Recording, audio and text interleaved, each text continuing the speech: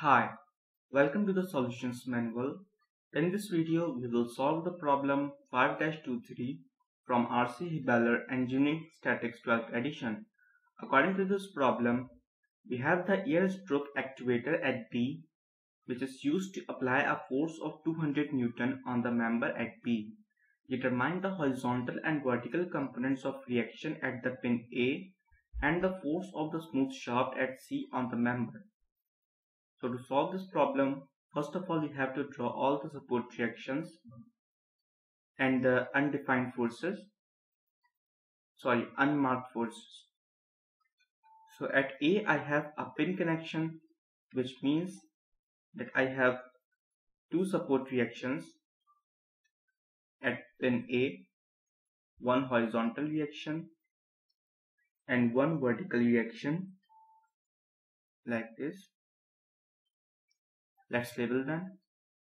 This one is AY and this one is AX. Now I have this inclined force, so I can resolve it into its components. So I have one vertical component and one horizontal component. This one is F sine 60 degrees. This one is F cos 60 degrees. Now I have a force of the smooth shaft on the member like this.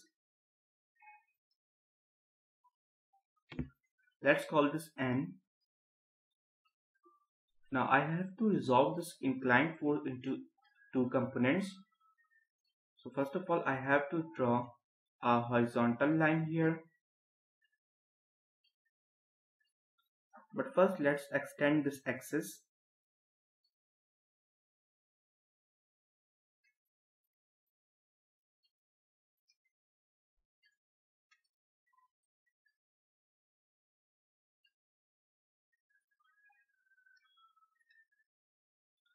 Let's call this Y prime. I have a horizontal axis here like this and a vertical axis here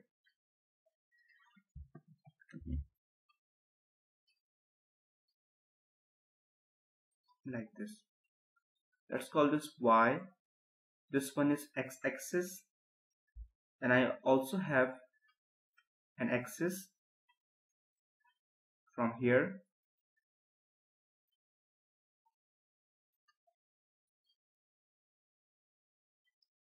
Let's call this X prime. Now the angle between the Y prime axis and this vertical axis is 15 degrees. So here I have 15 degrees. We are interested in finding this angle. Let's call this theta. So if Y and X are perpendicular, which means if this is 15 degrees, this must be 75 degrees. Because 15 plus 75 equals to 90 degrees.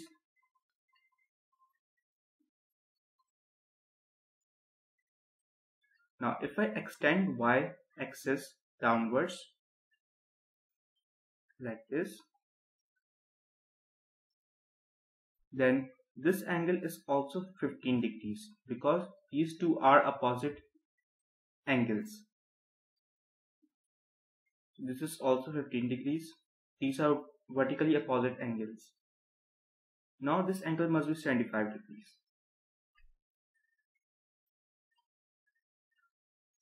Because this is the x-axis and this is y-axis. Let's call this negative y and this one negative x. So again 15 plus 75 degrees equals to 90 degrees.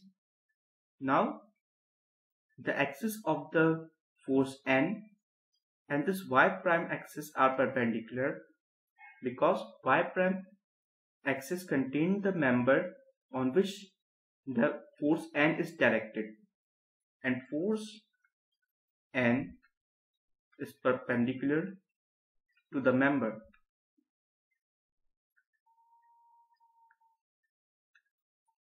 So which means that theta plus 75 degrees equals to 90 degrees because x prime is perpendicular to the y prime. So from here theta is equals to 15 degrees. So now we have found the angle. So let's remove all of this.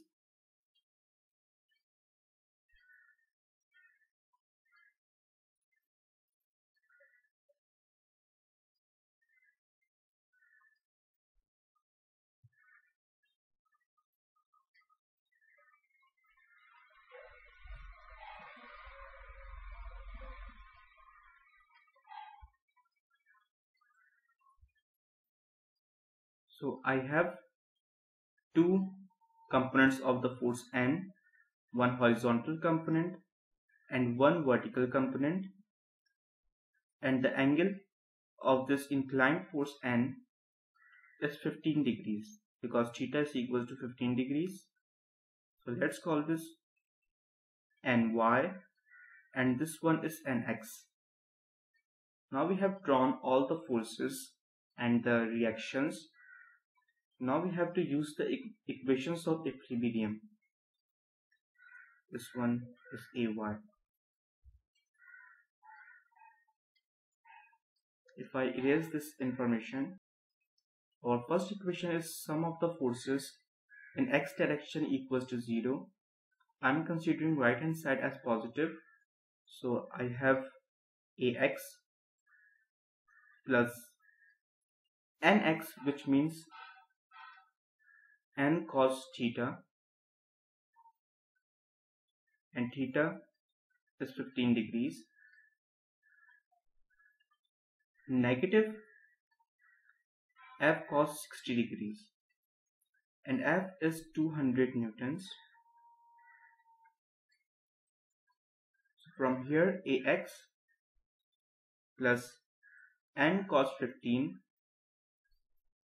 equals to 100. Let's call this equation 1.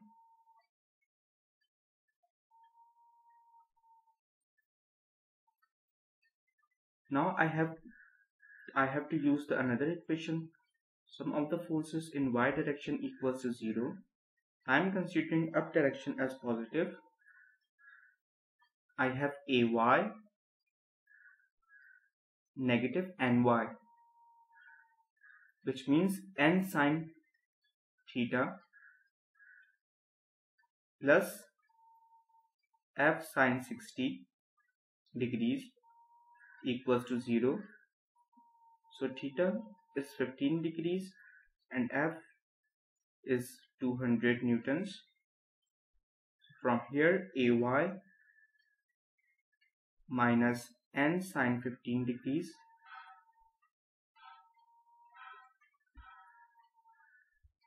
equals to negative 173.2. This is our equation 2.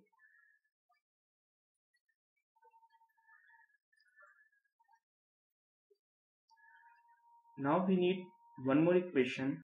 Now our third equation is sum of the moments about point A equals to 0. I am considering clockwise movement as positive.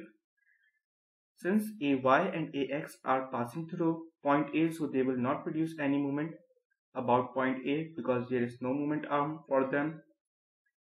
The horizontal component of the force N, let's call this Nx.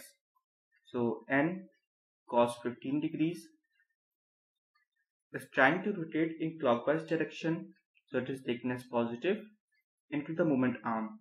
The moment arm is 600 cos 15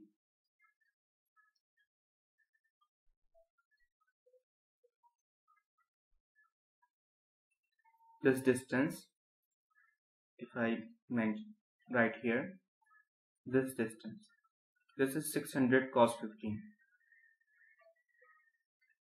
Now I have the vertical component of the force N. If I erase it, Now vertical component is also trying to rotate in clockwise direction, so it is taken as positive n sine 15 degrees into the moment arm. The moment arm for this force is, if I draw the projection of ny right here, this is ny, and from here the moment arm is 200 plus 600 sine 15 degrees, this length 600 sine 15 degrees. Now the horizontal component of the force F will not produce any moment about point A because it is passing through it, but the vertical component will produce the moment in counterclockwise direction, so it is taken as negative 200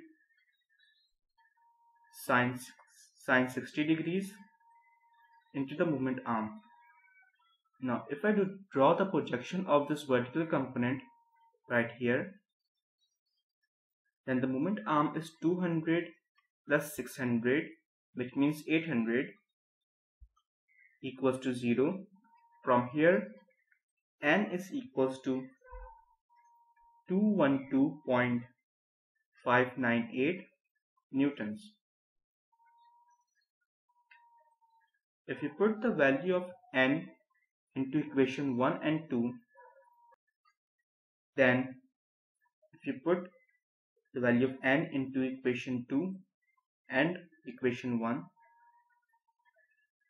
so from here you will get Ax is equals to negative 105.35 newtons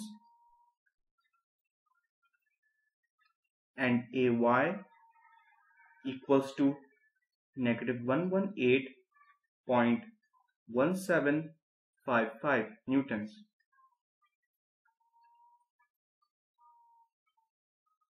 So this is the answer to this problem. I hope you will find this video helpful. If you do, please don't forget to subscribe to this channel and also turn on the bell icon for the daily updates. And if you have difficulties in understanding that how I have found this angle theta, then you can ask it in the comment section and I will answer it as soon as possible. Thank you.